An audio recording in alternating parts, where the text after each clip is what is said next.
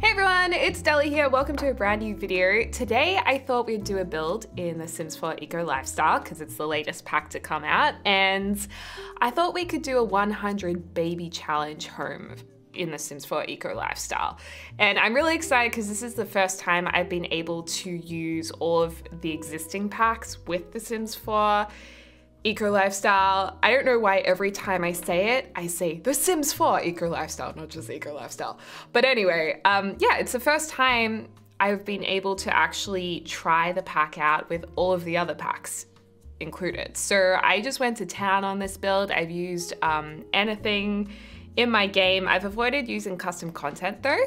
So if you guys want to download this, I'll put it on the gallery under the username Deligracy. And yeah, I just wanted to make a 100 baby challenge home because I also live stream over on Twitch, and right now we are focusing on the 100 baby challenge every second stream pretty much. So I thought, you know what, let's move the family. I think we're only up to baby number 11 or 12, so we're not really speeding through it.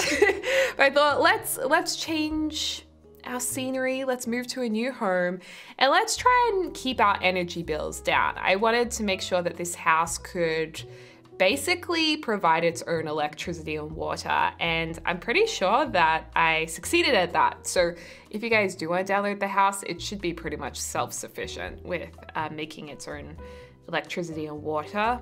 And originally I was going to have two separate buildings. I was going to have a building for the kids and a building for Mamacita. But in the end, I decided to combine the two and make it just one house that isn't like a huge 100 baby challenge home. I feel like sometimes when people do the 100 baby challenge, as you get through it, you can end up making a lot of money depending on whatever you decide to do to make money, and then you can build huge homes. The problem with that is though that we would have to have a lot more solar panels, a lot more wind turbines, all of that jazz to make sure that we could cover our electricity and water. So I decided to keep it a little bit more compact, but still have enough room for everything we needed. So we're going to definitely have a lot of items for a skill building for the kids and the toddlers. And I also thought it would be really cute to have ladders going upstairs instead of staircases, because in this Eco Lifestyle pack, we did get the addition of ladders. Thank goodness. I've been waiting for ladders for such a long time. I feel like so many players have been. So I decided, let's not use staircases. I want to see those kids going up and down the ladders every time. So I decided to keep Mamacita's room and the toddler's room, play area and bathroom and potties and all of that downstairs, because obviously toddlers can't go up the ladders. But the kids, all of their stuff will be upstairs so they can get up to the top of the house. And I thought the new grass roofs were really nice. I love this diagonal aspect to the home just to make it look a little bit more dynamic, a little bit more interesting. I also like the idea of having some cutout parts in the roof. So we actually end up putting all of our water energy items in the little roof cutout so you can go up there for maintenance. And yeah, lots of solar panels as well. The only thing with solar panels that is kind of annoying is that if they break, and solar panels break a lot in this pack unless you upgrade them, when they break, you have to actually take them off the roof and put them on the ground for your sim to fix them. There's not really a way for them to just kind of look up and fix it. So, I mean, I guess that's what happens in the real world, but it can be a little bit annoying at times if you haven't upgraded them. And since my sim hasn't made any eco upgrade parts, it may take us a long time before those stop breaking. So we will have a little bit of extra work to do in this pack for sure. And I wanted it to look a little bit farmhousey. I don't think that this area that we're in is like a farm area, but looking at the houses surrounding it, there's a lot of wood on the homes. So I thought, okay, well, let's keep that wood on there. Let's make it like white and black to kind of make it slightly more modern looking, and yeah, and then give it a bit of a farm feel. So that's what I'm going for today, to give that eco natural sense to the building, I suppose. And also in my 100 baby challenge, we've been making money through gardening. So we have basically a whole heap of birds of paradise plants and pomegranate plants, and I think white lilies is the other one that we have. So on the right hand side of the property, I've left a lot of space so we can actually put all of those plants there, have them undercover so they'll be fine in whatever season. But I'm also really curious about the hydroponic planters that we have now. So I assume that means they're self-watering. And I think they would still need to be sheltered though. So we could actually implement that into the build too, or gameplay as we progress a little bit and settle into our new home. So that's what's gonna be on the other side of the property. But like, if you were doing the 100 baby challenge and your Sim's an artist or a writer or I don't know, whatever they wanna do, there's definitely room on the other side of the property to do that. So it's pretty good for like a 30 by 20 lot. I think we fit a lot in this build, so that's quite good. And also in this pack, as you contribute to living a more eco-friendly life, the world around you will change as well. So all the houses and the environment that looks like it's a little bit trashy at the moment, well, the houses don't look trashy, but the surroundings look a bit trashy. That's going to hopefully clear up as we play the challenge too. So yeah, I'm really excited for this. Right now, we're just working on the bedroom and also a bathroom. And I realized that the bathroom could have been a little bit small, but I think we just about fit everything we need in. So we've got 3 showers and 2 toilets. I think I add 1 extra toilet. It kind of feels like a public bathroom, but you know, if you're having 100 kids, you need several toilets, and I don't want them to be teenagers getting embarrassed, you know, showering when the other one's peeing. So we want them all in separate rooms, so to avoid any hassle or embarrassment from them. I mean, if a kid died from embarrassment, that's -1 baby from the challenge, and we can't afford to lose any kids. We cannot afford to do that. And then the beds, I love the new beds in this pack, but I decided to use the show hidden objects cheat as well to see some of the fabricated furniture items that you can use, because I just thought they were so pretty. I really wanted to build with them. So we're actually going to delete these beds and put in the fabricated beds. And the fabricated beds, usually you would have to make at the fabricator machine and level up your fabrication skill to create. So I have cheated a little bit to get those, which is slightly naughty, but I love these beds. I think they look so cute, and they also look really nice in alternating colors as well, just to make the room a little bit more interesting and to make it look a little less clinical and repetitive. And I wanted there to be a little bit of a IKEA feel about the room in the furnishings. So we've just got like plain white bedside drawer tables that look like they're straight from IKEA, which I love. And yeah, we're gonna hopefully make a house that you guys like. I do like this build actually. I'm excited for you guys to see the finished product.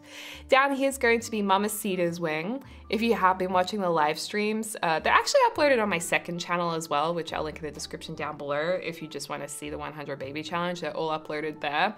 But Mamacita's room became really full on. She had a daughter called Charlene, and Charlene really wanted to be, well, Charlene thinks she has great taste, but it's really a little bit questionable. So she wanted to make over her mum's room. So her mum was like, yeah, just go for it, do whatever you like. And she chose like the Get Famous leopard print beds, you know, Get Famous wallpaper, really bougie and full on. But I think Mamacita now just wants to live a bit of a calmer life and to be a little bit less over the top. She wants to live that eco lifestyle, so very different to Charlene's taste, this build. And we even built her like a hot pink Get Famous wardrobe basement, where she had this huge wardrobe. And it was basically just Charlene spending all of her mum's money to create what she wanted. So this is a little bit more suited to Mamacita. You know, from having all of the kids, you grow a lot as a sim. She definitely sees life a little differently now after 11 or 12 kids. And I also wanted to include a cauldron. I know some of you guys are like, why is there a cauldron there? The cauldron is really handy for the 100 baby challenge because it holds more meals in it. So you can make like a huge batch of mac and cheese and like feed all your kids in that one batch over 2 days. So because it makes more meals, it's actually a really handy way to do things instead of like making multiple meals and putting them in the fridge. The only thing I haven't added to this house that maybe I should have is from, I think it's Get to Work, the bakery fridge item, because you can just put lots of plates in the bakery fridge and the toddlers are able to just reach it and grab their food whenever they're hungry, so you don't always have to feed the toddlers. So I kind of wish I put that in here. I will probably add it in gameplay, but I think that's the only thing that I really forgot. And I also like this dining table from university because it's higher up. You have stools at it, and I don't know why, but it just seemed a little bit more like kiddie seating, perhaps. Maybe because the high chairs are a little higher, they look a little more juvenile to me, perhaps, or like more like something you'd see at a school. So I just decided to do that for a change. The highest stools are from Tiny Living Pack, and then these couches are also fabricated couches. So these were from the Hidden Objects cheat. The coffee table is from Island Living, I think. Yeah. Oh, I'm pretty sure that coffee table is. So we're kind of going with that trending look and feel of, what do you call that furniture? Wicker furniture. So that's a bit trendy at the moment. There's a lot of that in Australia and probably lots of other countries right now. My favorite fireplace. This fireplace is basically my favorite thing from the pack. I love that fireplace so much. And I love that it fits on a diagonal wall as well. So you can actually put it in the corner of the room, which I didn't do for this build, but I have done with a few other builds. And then because this room was so big, I like open floor plans in The Sims because I feel like The Sims are able to route really easily and get around things really easily, and they don't really get stuck around furniture. So I wanted the open plan living room, but at the same time, I didn't want it to look like a gallery or some commercial building. So I decided to put up these screens from Eco Lifestyle with the vines coming down them. So I thought that was kind of a nice way to section off the living room from the rest of the place, make it feel like it's a little bit more intimate and less open. But I mean, if that's not really your style, if you think it's a bit much, you can always remove those walls and just leave it open or put other screens in. Just whatever you like. You can do whatever you like with it. I give you full opportunity and reign to take over this build if you feel so inclined to. And please tweet me if you do, or tag me on Instagram or something. I'd love to see what you guys do to these builds. And we have some jars hanging down. There's quite a lot of industrial pieces in this pack too, because it does focus on items in your game, build and buy items that are eco-friendly, but it also will show items that are more industrial friendly. So you can actually change your eco footprint in the world by using either industrial focused items or more nature driven items. So using things like woods are going to give you a positive eco footprint, whereas if you use a lot of metals and industrial items, you're going to get an industrial footprint in your world. So this does have a blend of both, because I really love the industrial aesthetic, and I think paired and juxtaposed against items that look like nature and look more organic, I just think it's a really cool contrast.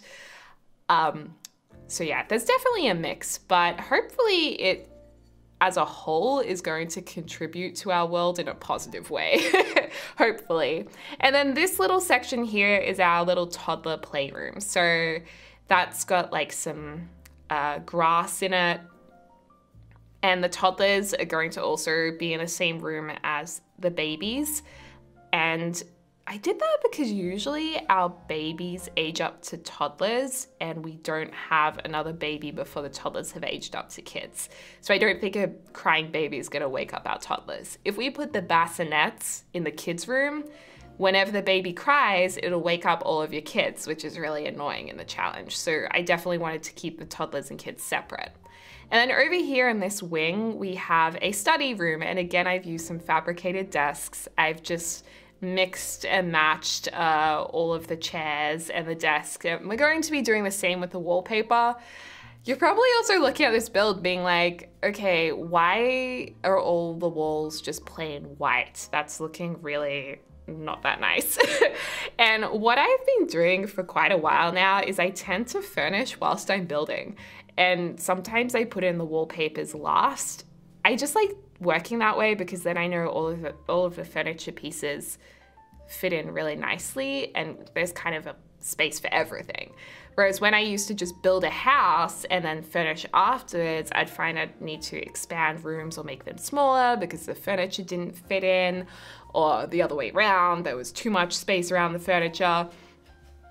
And this way I find it is just a little bit more easy to build. So we will be making the walls look nicer. There will be windows as well. It's not going to be a windowless build. And I also like placing the windows last because I don't want to have a window like behind the TV where the TV is. At least I know where I want my TV to go, then I place a window in, if that makes sense.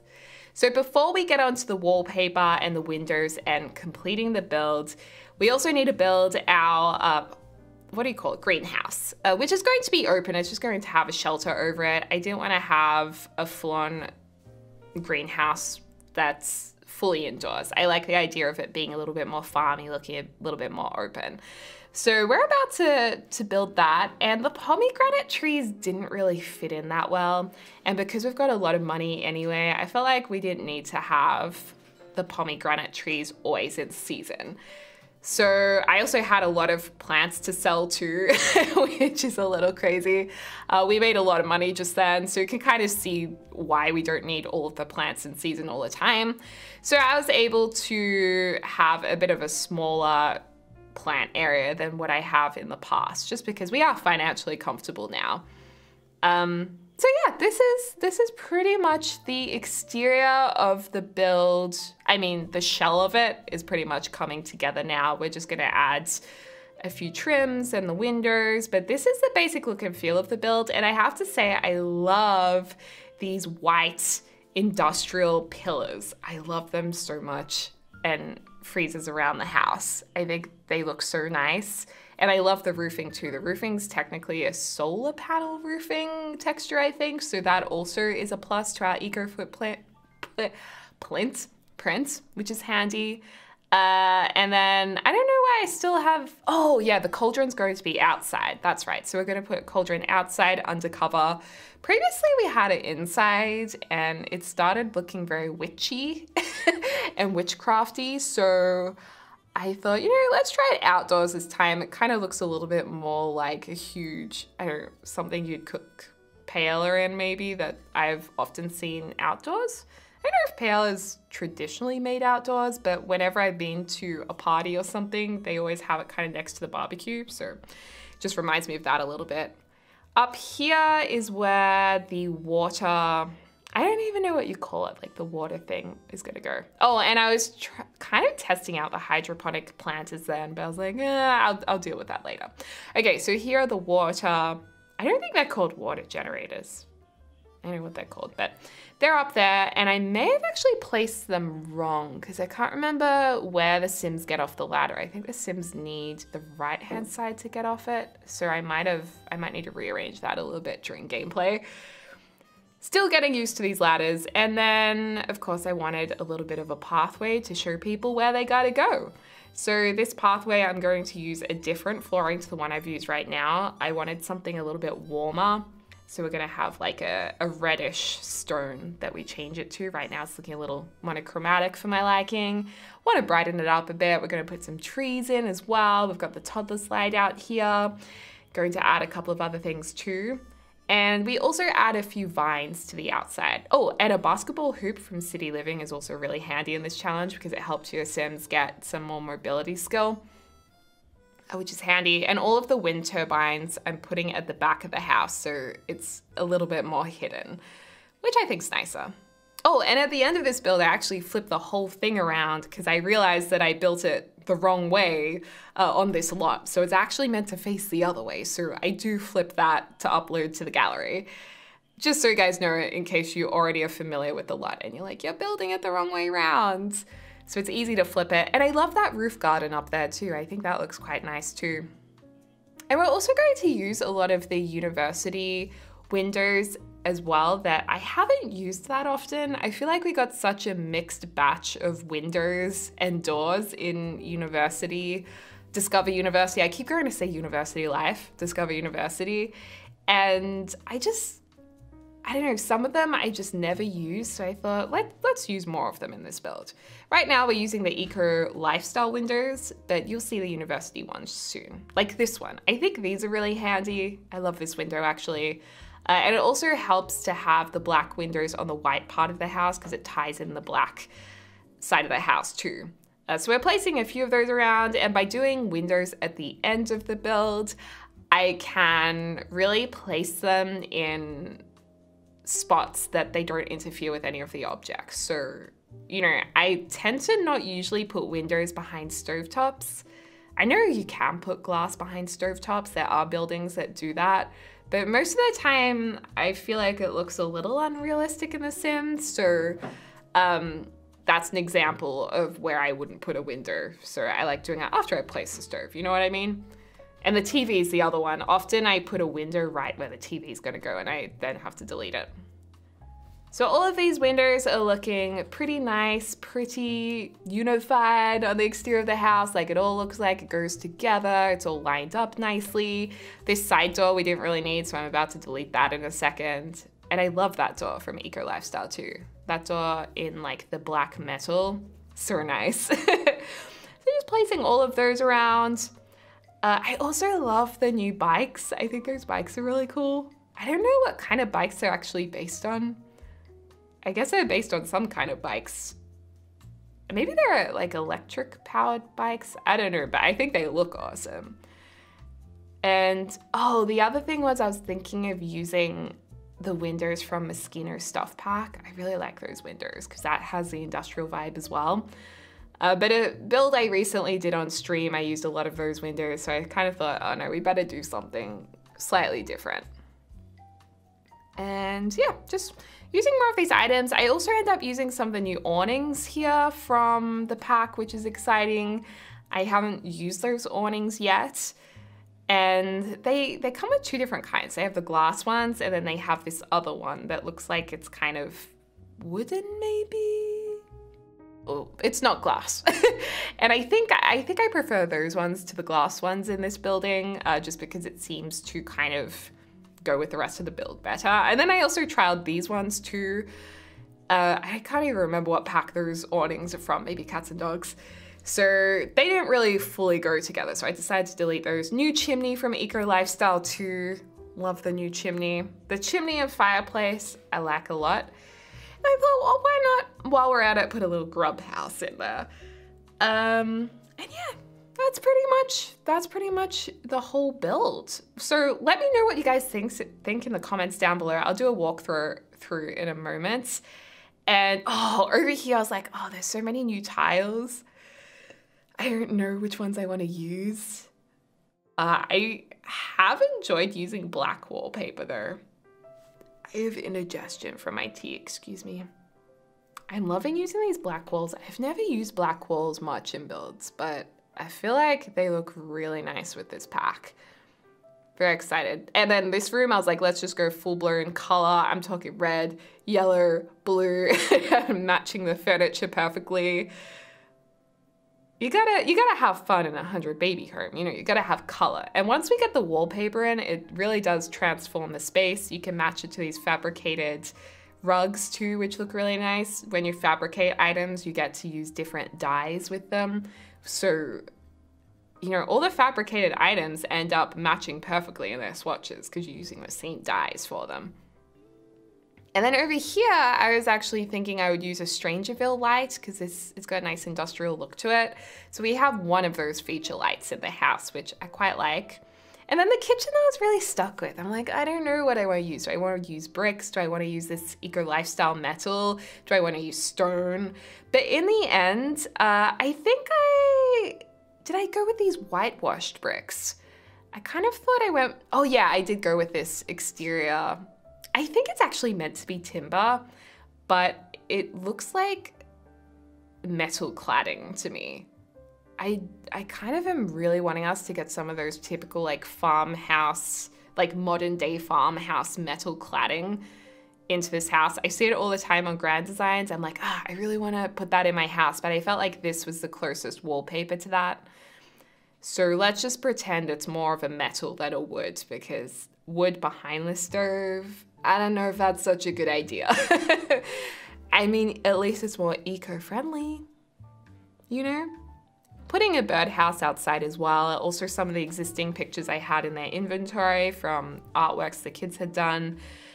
Some extra windows, so it's nice and bright inside. And that grub house, I wonder if they fixed the glitch with that, because previously I could not figure out how that worked, and I think there was a glitch in the review copy I had of the game, so I'm really curious to see if that's been fixed or if it was meant to be like that, if I can understand how to use it again.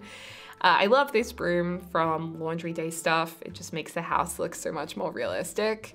But let's jump into looking at the build now. Let's check it out, you guys, and do a walkthrough of it.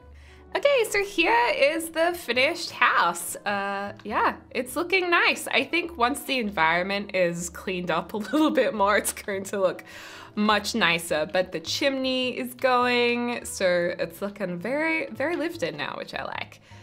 And I love how the plants like sway in the wind. Isn't that pretty? I do like how they have that movement. But anyway, let's go into the house. It looks like there's already some mac and cheese over here ready for the kids to get into. Oh my gosh, now I feel like mac and cheese. There's a sim waiting to go inside, but we're just going to ignore them. And I love how the other Sims could see her at the door and they're just like, yeah, nah, we're not gonna let you in. She's left now. But anyway, this is the main living area. So we've got the higher dining table. We've got this nice little reading area in here. The lounge room's already got a whole heap of toys too. TV's on, looking nice in there. Toddler area here with the new lights. Little craft corner too. And walking into the kitchen's very open and easy to access too, which I quite like. But we're gonna probably use just the big cauldron most of the time. If we go through the kitchen, this is where our baby is crying, and we have the toddler beds too. So I'm just gonna go ahead and make that baby feel really, really happy, because I can't deal with crying babies. Let's do super efficient baby care. Put the roof up again. Okay, so the baby's being taken care of by Mamacita, who's also going to have an eco makeover soon. So that's the toddler beds. How cute are they? I think they're the cutest toddler beds I've ever seen in the game. This is our baby daddy wall of fame. Mamacita's room over here. And oh, I did actually use a little bit of custom content after I placed this in my game, just because I like those curtains from Kisha and stuff pack. In the bathroom, we have some terracotta tiles. And also the new tiles on the ground, which I thought was nice, nice and warm compared to the rest of the house. Over here, this is the study room, really colorful and kid-friendly, big windows. And then let's go upstairs, up the ladder. Up we go. Okay, and this is the kids area. So we have a nice spot where we can look at all of the school projects. They don't have many clothes. There's only one clothes area. And then this is where all of the beds are. And I couldn't find curtains to match those, like these windows. So there's only curtains over there on the darker wall. But that's nicely color coordinated as well. There's a little playroom in here that actually has some fresh air coming in, because upstairs we have those water energy making water things. I don't know what you call it. And then in here's the big bathroom. There's some lockers here as well. I think those lockers came from, oh, did they come from Spa Day? I'm not sure, but there's just like toilets and showers down here. I think this one's a shower. Yeah, 2 showers, 3 toilets. Uh-oh, that's not a good sign or sound that we just heard. But yeah, that's basically the house. You know, it's simple, but it's got everything you need. Our garden is starting to grow as well, which is exciting. So yeah, let me know in the comments down below what you think, everyone. And thank you for watching. As always, I hope you're having a lovely morning, afternoon, or evening, wherever you are in the world. I'll speak to you soon. Tag tag.